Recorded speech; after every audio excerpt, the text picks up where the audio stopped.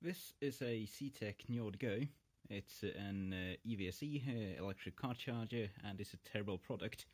Now, this one was just repaired, and I want you to take a look at the voltage we get between ground and live 1. There's nothing there. Live 2.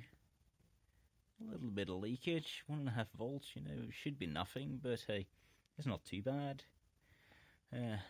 Live to line, what's that, 2 something, 1.38 volts, and that's line 3, another 1.5 volts. So this thing has a bit of leakage from the plug to the EV connector.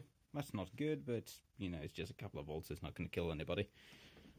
However, let me present to you subject number 2, another NJORD GO.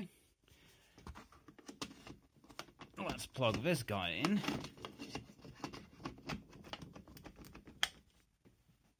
Now this guy is going to error out after a while, because it's got moisture damage, because all of these get moisture damage because they have no mitigation for condensation.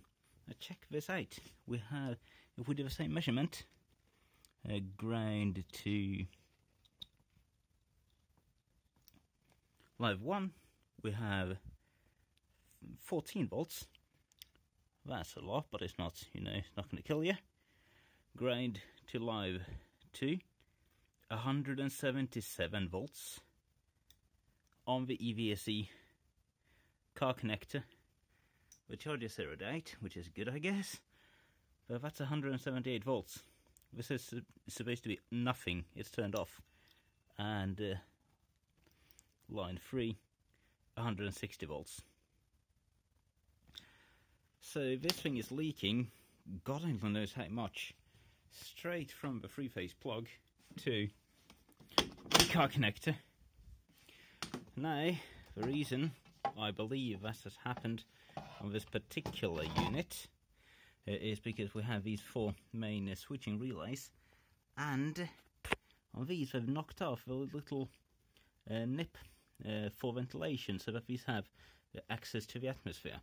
Now, the problem with these chargers is they're completely sealed. They have no vent, no nothing, so they always collect condensation inside. This is a drying pack I've added to this one myself, and this one had significant moisture damage inside because of that. They all get it. What I think has happened is there's enough moisture inside of these relays for there to just be a path leading straight across, putting voltage on the car plug as soon as the charger is plugged in. It's not going to be able to feed a lot of current. It's hopefully not going to kill anybody. But man, that's just disappointing. I would expect better from CTEK. These chargers are no good. I cannot say you should buy this particular product. It is very bad. I'm not even getting into the worst of it. But this is just a safety issue. Sheesh.